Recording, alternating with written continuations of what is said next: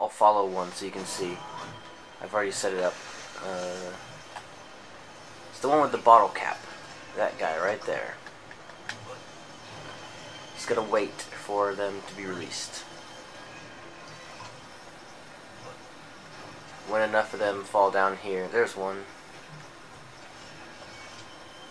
When enough fall down here, the bottle cap will be released. There it goes. Now it's going up the first conveyor.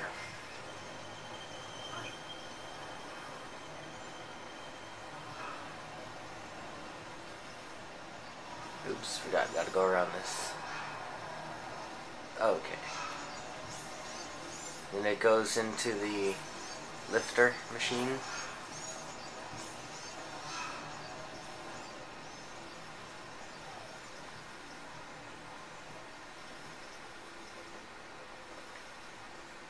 And then it gets... Oh shoot, I forgot about that. Not in create mode. I can die. Anyway. There it is. It rolled down the glass onto this conveyor belt. Now it will get mixed up with the little vertical angled mover things, whatever you want to call those. This part might take a while.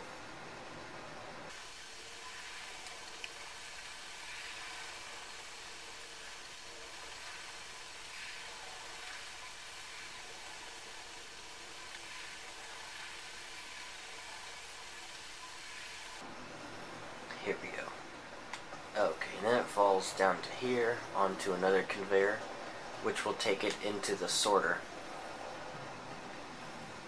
And the sorter basically gives them 3 options to go to based on what's full and what isn't full. If it's too full, it rolls over this top, and now it will land back down here, and it's at the main conveyor again. So let's follow it again.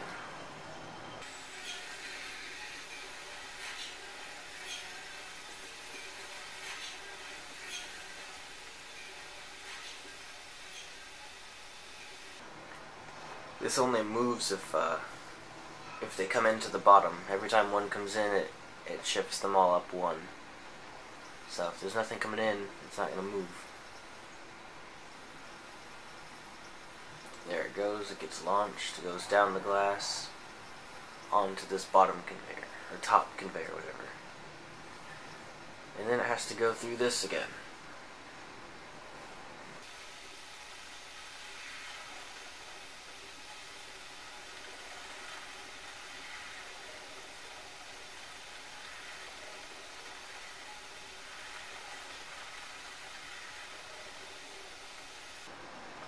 There's still a lot more to the machine that you haven't seen yet. It's just, you can never tell where they're going to go. So if it goes through the same part twice, well then, you just gotta watch it, I guess. Okay, back into the sorter. Now let's see where it goes this time. Hopefully it's not back onto the main conveyor again.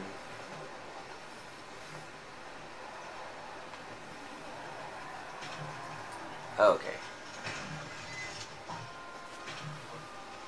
It is going towards the part of the machine that I had built originally. This is the very beginning, the first part of the machine that I built.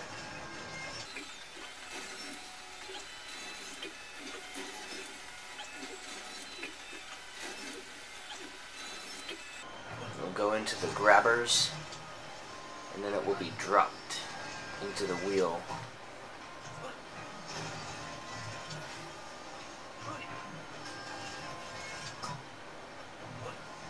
And then it goes into the pump, I guess that's what you could call it. And every time it pumps it, it'll push it to one side or the other side up here at the top. You see it'll switch, and then push it to this side, and then oops. You go back into the rotate, And that time the door opens, so it gets to come out and go into the lifter. And then it will go on to the stairs, into the cannon, get launched onto this conveyor belt. And then it will go onto one more conveyor belt to be lifted.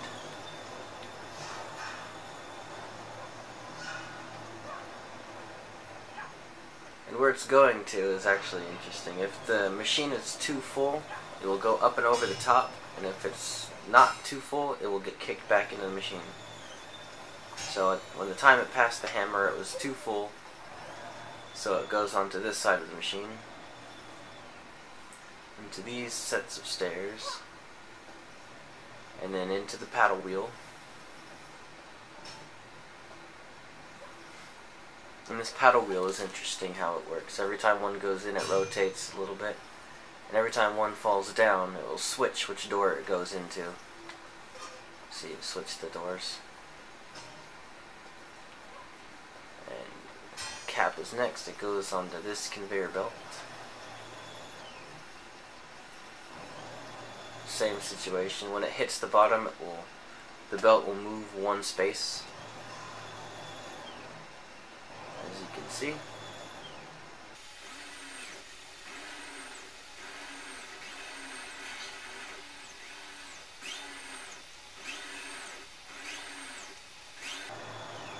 And when it hits the top, it will roll off and go into this conveyor belt, which is the same situation as the other ones. Every time one comes in, it will move it one space.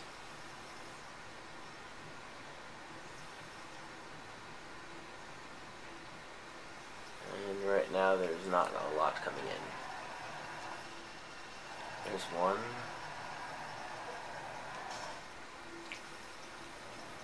There's a few more coming. Okay.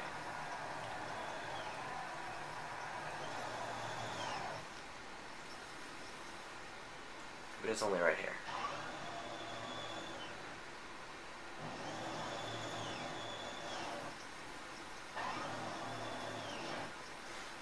After this conveyor belt, I will eventually get to the top and then roll down this glass.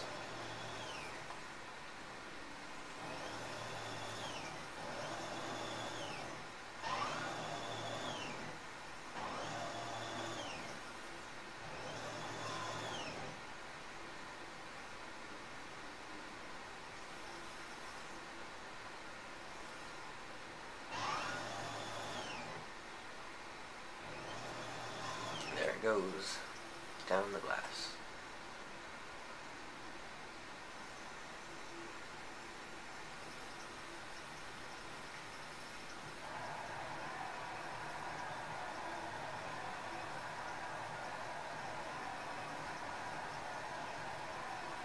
Once it's done with the glass, it will roll off and go back onto this belt. And into the lifters again, to be sorted yet again. And it just continuously cycles through. They just go everywhere.